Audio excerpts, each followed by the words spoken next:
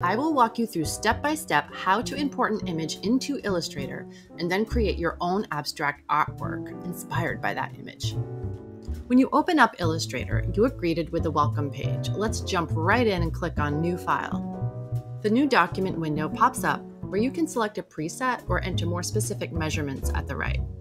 At the top, you will see a handy navigation. I will go to the Web tab and then select the Web Large preset. Now we are inside our workspace. If you go to the window dropdown and then workspace, you will see some choices. I am selecting typography because I like that layout. Workspaces are simply presets for where to arrange your tools. I also recommend making sure that the control toolbar is checked under the window dropdown. Now let's go to File, Place. My cursor is loaded with the image, and I will click once on the artboard to place the image. I am going to undo to show you a second way of inserting this image. We can also click and drag to predetermine the size that we might prefer.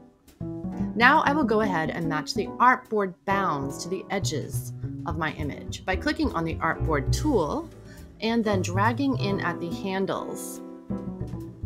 Let's get off the artboard tool by clicking on the selection tool. Now I will click on the Layers tab to take a look at the Layers panel. I am going to add a layer. I will double click on it to rename it Background. Then I will add one more layer and name it Rectangles. I will also rename layer 1 to Original. Now I will lock the original layer by clicking on the lock icon. Let's go get the swatch panel from the window drop down. You can place the panel anywhere, but I will add it to my existing menu by hovering over it until I see a blue line. Now it will stay there.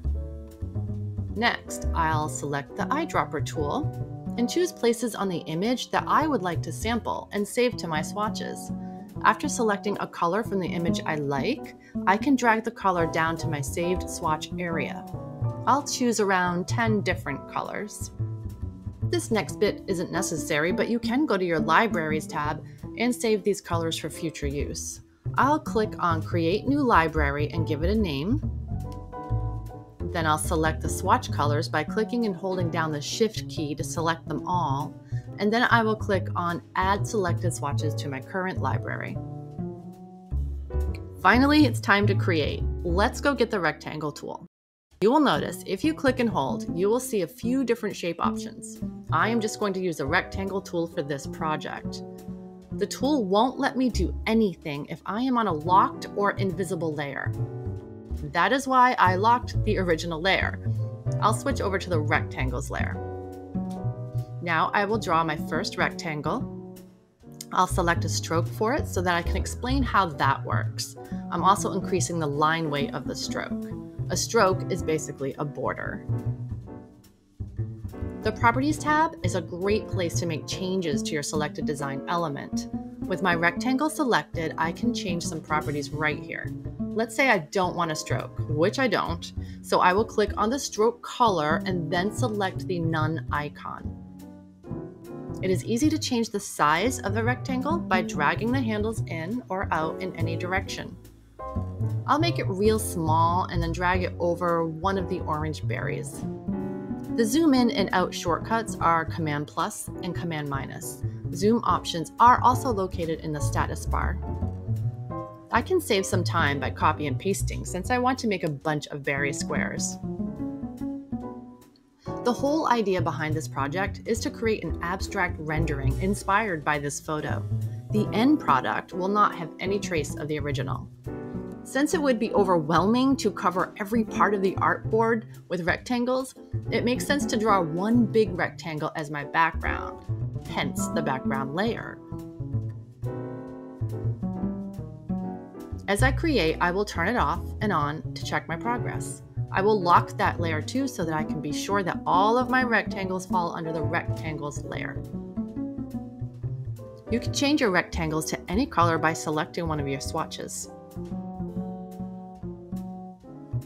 I will draw some purple rectangles to mimic the wings. I can rotate them by selecting the Rotate tool. It's a little frustrating this way because I have to keep toggling between the Selection tool and the Rotate tool. There is another way to rotate that I will show in a moment.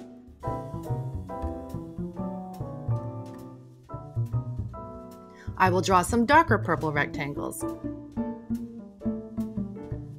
Then I can hover over the corners of the rectangles to rotate without having to leave the selection tool, much faster. My preference is to have these darker rectangles sit behind the lighter ones. For that, we need the Arrange tool. That is located at the Object drop-down. Another way to arrange our shapes is to do that in the Layers panel. We can drag the rectangle layer down and behind the others in this way. As we keep adding rectangles, though, this manner can get a little difficult. To save you from boredom, I created a time lapse of adding a bunch more rectangles. I used the Arrange tool a lot, so don't forget about that. Again, the idea here is that the original image is used for inspiration. It's a roadmap for where to place the rectangles. When saving, you will want to turn on the background layer. None of the original image should be visible. In a separate video, I will explain a few ways to save this image, including how to make sure that anything outside of the artboard will not be visible when you export.